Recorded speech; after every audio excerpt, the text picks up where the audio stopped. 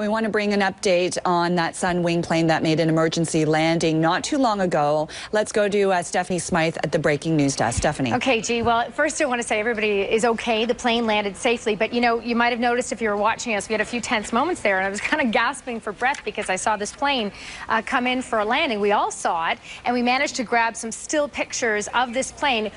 It looked like the plane was on fire. Here is the picture as the plane comes in at Pearson Airport. Okay, see those shots?